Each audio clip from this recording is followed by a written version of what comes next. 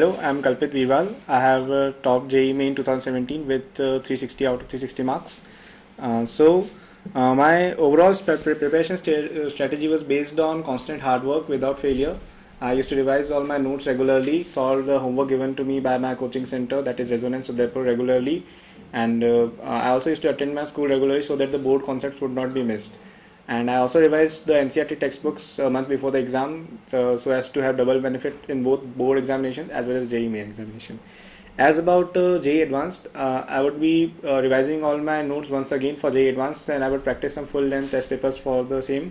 For board examinations, students usually face they are in a very hectic situation where so as to whether prepare for boards or JEE. So I would just say that as of JEE main, the board syllabus is the same as that of boards and main. So you just have to study the NCERT books properly so as to score a high score in JEE main and board as well. In mathematics, I would just say that constant practice is a must. You should revise from first of all, your own study material should be perfectly revised. For me, it was my resonance study material, which used to be very nice, and so I used to practice only from that, and if time permitted, I would practice from some other books like the previous JEE papers books and NCERT textbook. In physics, I studied H.C. Verma, Resnick Halliday, Irodo, Croto, and some of these books are not required for JEE level, but I studied them just for my knowledge, like David Griffiths, David Morin, etc. These are some books which are just for interest.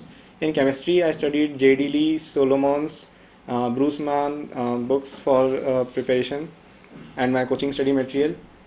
For qualitative, I also studied Vogel.